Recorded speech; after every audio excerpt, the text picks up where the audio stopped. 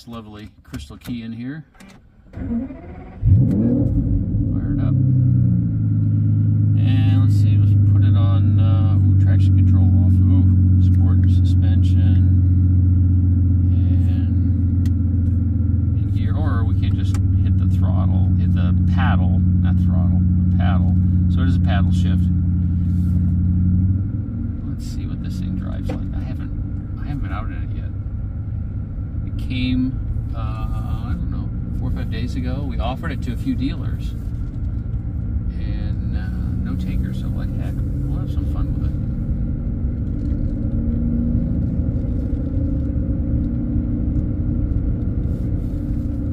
it. Put it out to bring a trailer community.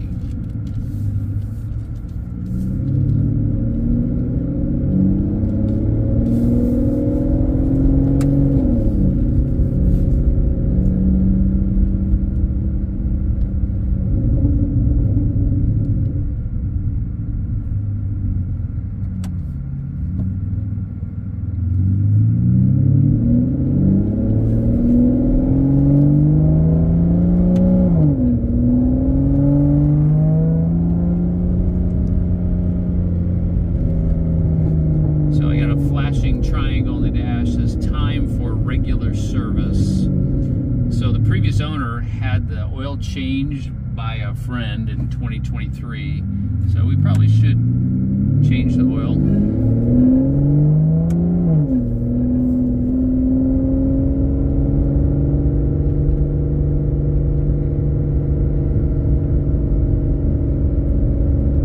It's quite comfortable. I don't mind the exhaust so far.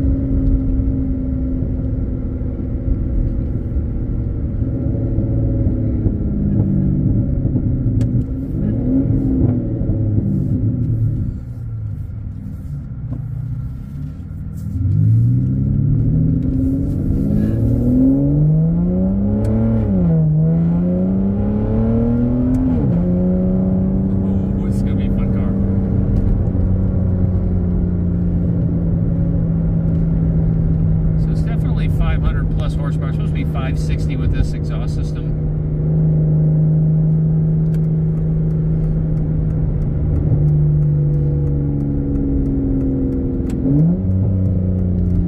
Yeah, there's always going to be a place in my heart for the analog or the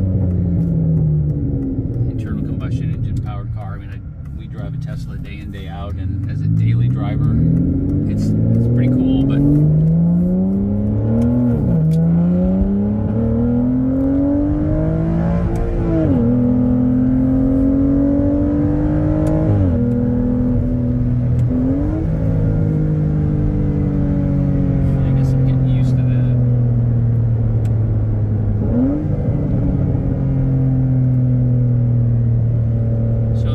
be a way to not have it shift. I haven't figured that out just yet. Let me look around here. Steering wheel's great.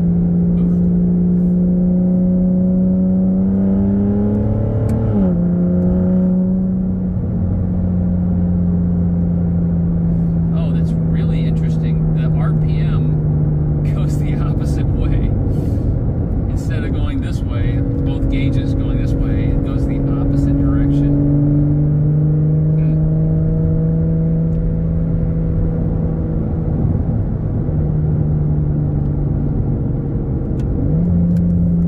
Alright, let's see if we can have a little smoother experience here.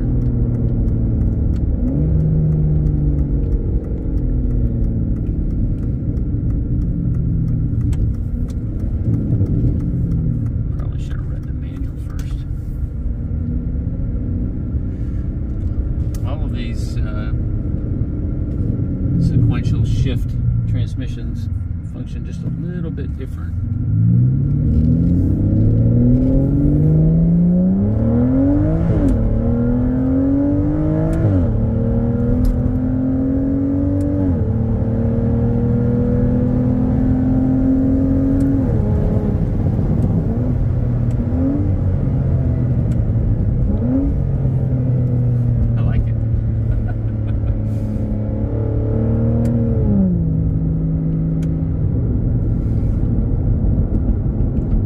suppose I could probably just hit drive and now just drive it like a regular car.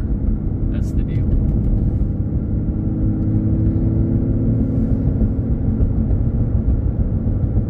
Alright, well, we've got a couple things to tend to. Now it's interesting, the tire warning light went out while we're driving, so it was showing 30 pounds in the left front, and 32, 33, 33, and now it's 32, so the tire's warmed up a little bit, and now the tire light has gone out. Let's see, I guess, how do you make that go out? I don't know how to do that. There we go. If you just hit the paddle once, it goes out. Yeah, I much prefer the paddle shift mode.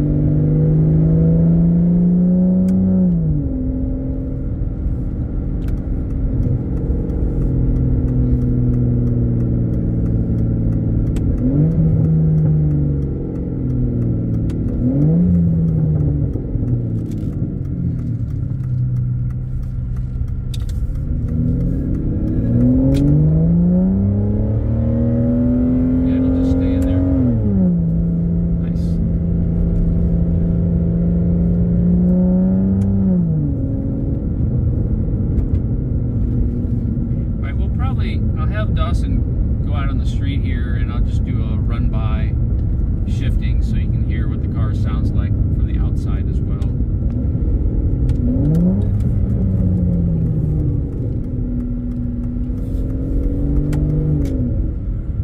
Pretty sweet car.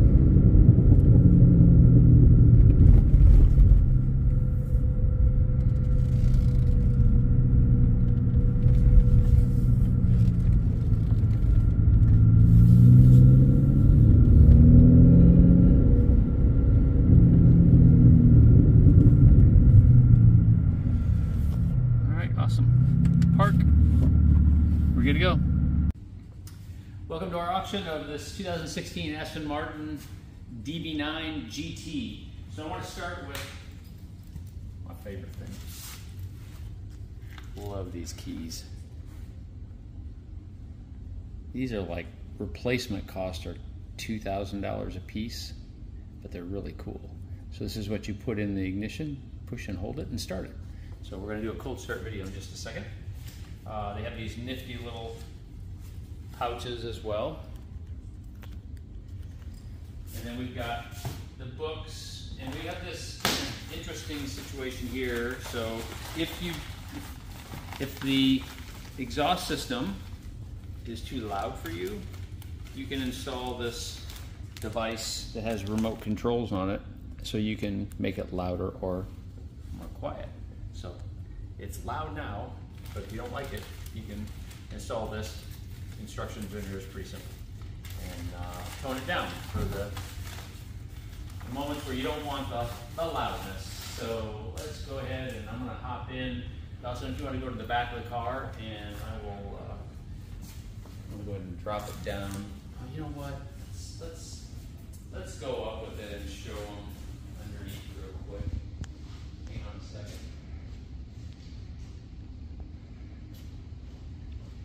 We're going to take this thing up in the air and see it.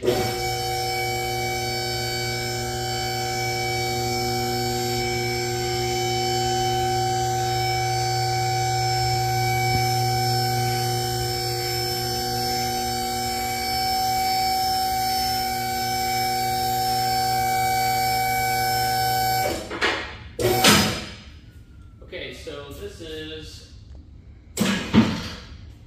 the last year for the V12. It has a louder muffler, as we told you. The caps are still there. We took a bunch of pictures of the underbody. Everything is good. These are 2018 rear tires, 2020 front tires, and they are quite thick still. I'd say 75–80% tread, and they're worn even all the way around. We have one curved wheel right here that we took a picture of. So it's got a few little spots right here. The rest of the wheels are good. We did, when we put it up in the air, we did see one of the wheels, probably from a car wash maybe, is curved on the inside. So just to be picky, we have that, but no other damage underneath here. And then let's go ahead and drop it down, and we'll get this thing fired up. We'll pull the arms off from underneath it.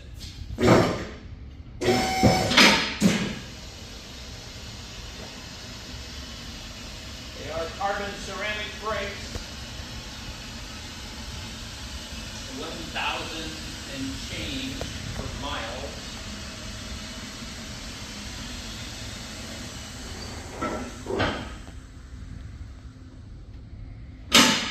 Alright, so we'll start it and then I'll move the arms later.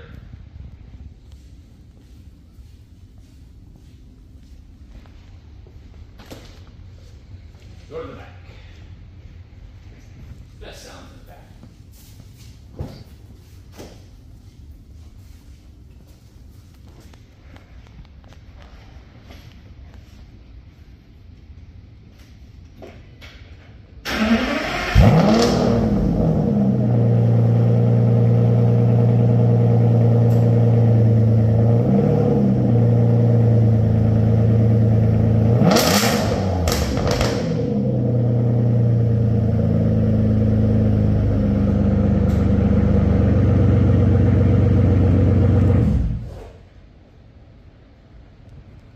Did you jump, Dawson?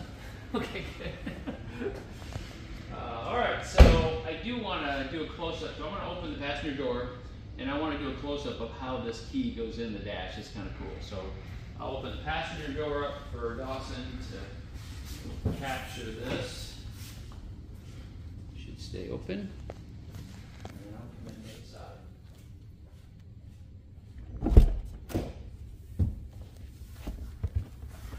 All right, so basically, there's a little spot right here, engine start. You just put this in here.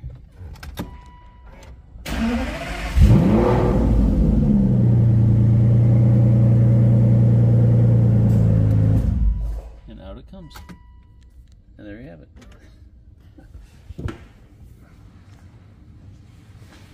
All right, one more fun thing. You want to come over here, guys? We have the 007 Bond Edition floor light. Now listen, I did apply, it'll take 4 to 5 days, so I might have it by the time the auction starts. I did apply to Aston Martin Heritage Center for the breakdown. My understanding is that this is one of 3 Skyfall silver DB9 GTs in the US, and I think there's more, obviously worldwide, but I'll have those specifics. And I do not believe this Bond light on the ground has anything to do with being a Bond edition. I think somebody either put them on there, or maybe they put them on all of them. I don't know, but we're not presenting this car as one of the 9 Bond edition cars. I think they were previous anyway. So, carbon ceramic brakes are really cool. It's got a bunch of great options that are all listed, and we're going to go for a quick drive, and you can see how that sounds.